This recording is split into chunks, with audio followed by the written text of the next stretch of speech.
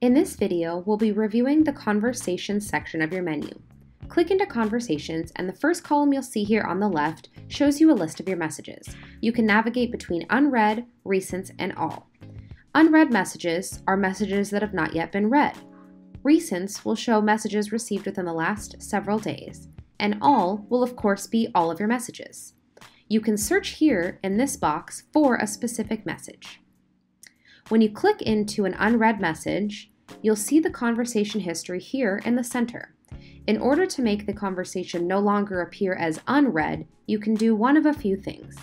You can respond using an SMS or email down here in the bottom left, or in the top right, you can mark the conversation as read. This center portion here will show you your conversation history. You can scroll up and even fetch older messages depending on the length of history of conversations you've had with the particular contact.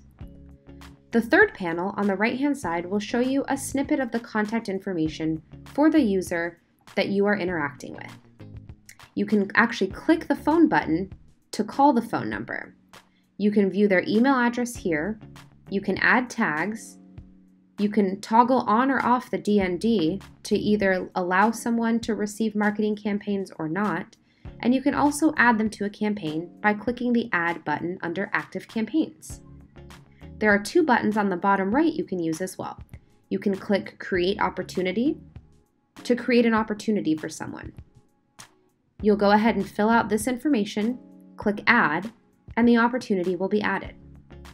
You can click Schedule, and here you can book an appointment for the user.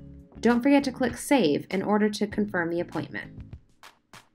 In the top right, where you're able to mark conversations as read, you can also delete a conversation if you want to completely eliminate it from your system, or you can archive a conversation as well.